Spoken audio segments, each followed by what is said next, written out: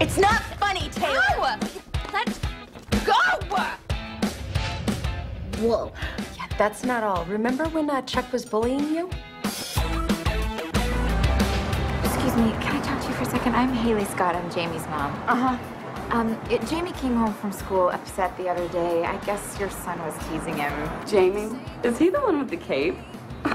Wow, 5 is a little old for a cape, don't you think? Maybe you should do him a favor, take it away from him, and then he won't get teased anymore. About the cape, anyway. Listen, honey, if your little brat doesn't stop picking on my son, not only will I give Jamie permission to kick his ass, but I'll be kicking your ass right alongside of him. Got that, bitch? I'd like to see you try, little girl. Man, Mom's kind of crazy. Yeah, I haven't even told you about the slapping. They're slapping? Oh, they're slapping. Hey, Brooke, name a few people that Haley slapped. Jamie wants to warn Lydia. Oh, well, there's Rachel. Renee.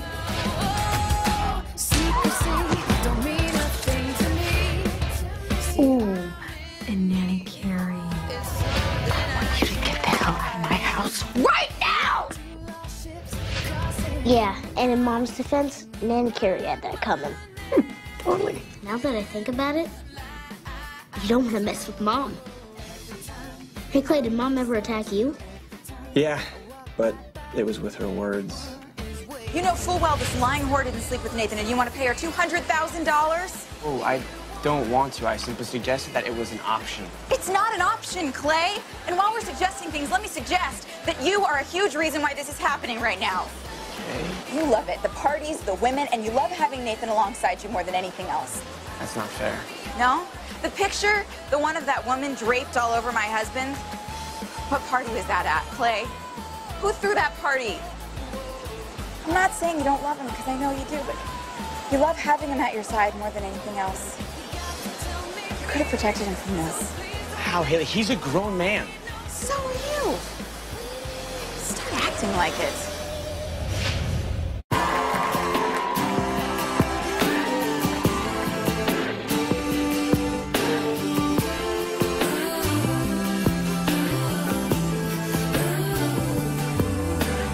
Everybody down in Houston, cars in Texas.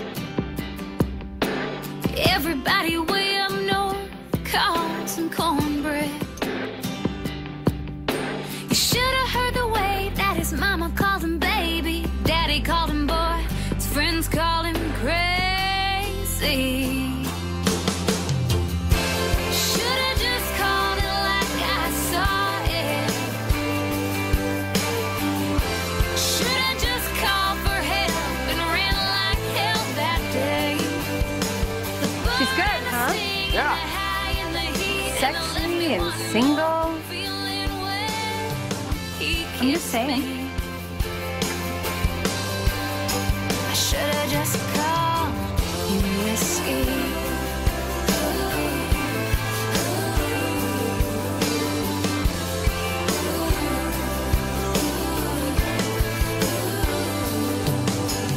Warm my body to the core just like a blanket. Tasted so sweet, then you took my breath away. Hit me so hard like a rock through a window. I knew I was in trouble from the moment I met you, boy. Should've just called it like I saw it. Should've just called for help and ran like hell that day.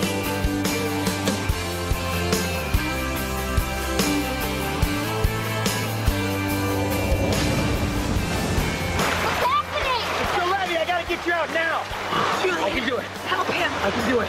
Julian, he's just a boy. I can get you out, Brooke. Save him and then save me, please. He's just a boy.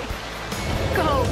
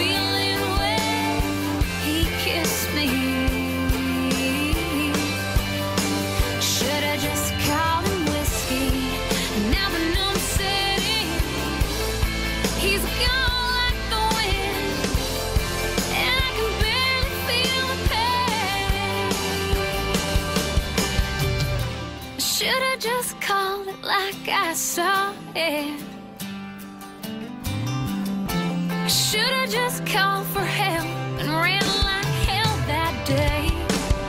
The burn and the sting and the high and the heat and the left me wanting more, feeling wet. He kissed me.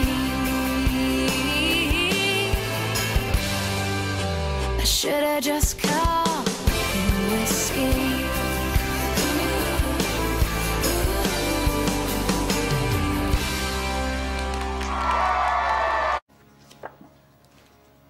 My daughter, Lydia.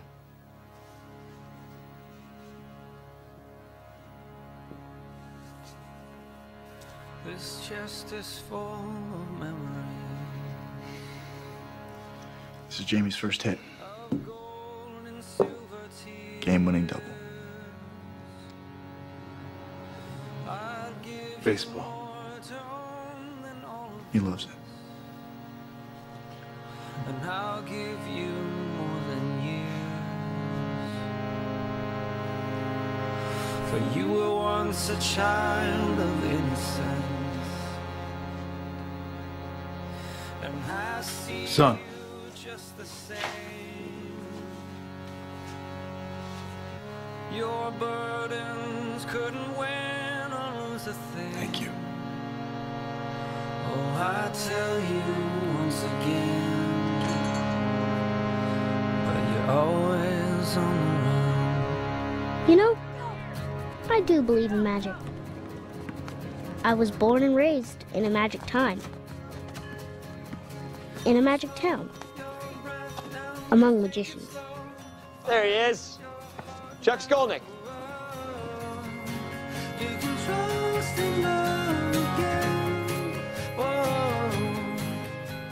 Most everybody else didn't realize we lived in that web of magic, connected by the silver filaments of chance and circumstance. What are you doing, Brooke Davis? Starting your next Clothes Over Bros? Maybe. But these days, my life is definitely more bros over clothes. But I knew it all along. Whoa, whose baby is that? This is our baby. This is Davis. Davis, can you wake up? Huh? Who's Daddy? Is that Jude? See, this is my opinion. We all start out knowing magic. We are born with whirlwinds, forest fires, and comets inside us. We are born able to sing to birds and read clouds, and see our destiny in grains of sand. But then we get the magic educated right out of our souls. We get it churched out, spanked out, washed out, and combed out. We get put on the straight and narrow and told to be responsible. Hey! Oh, go wash up for dinner. Okay. Told to act our age. And you know why we were told that?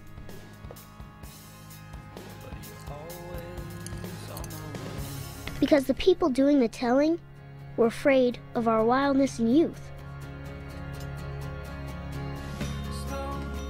And because the magic we knew made them ashamed and sad of what they'd allowed to wither in themselves.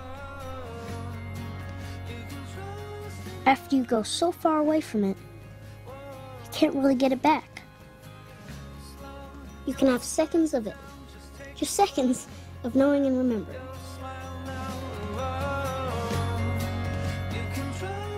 When people get weepy at movies, it's because in that dark theater, the golden pool of magic is touched. Just briefly. Then they come out into the hard sun of logic and reason again, and it dries up. And they're left feeling a little heart sad and not knowing why.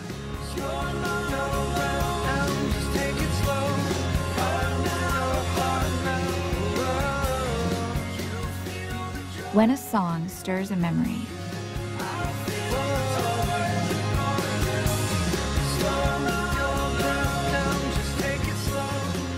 when motes of dust, turning in a shaft of light, takes your attention from the world.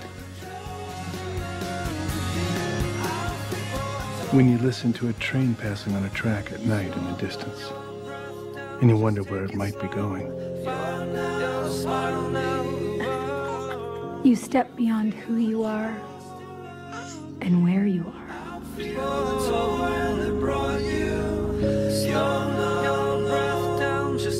slow.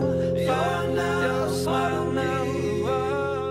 For the briefest of instants, you have stepped into the magic realm.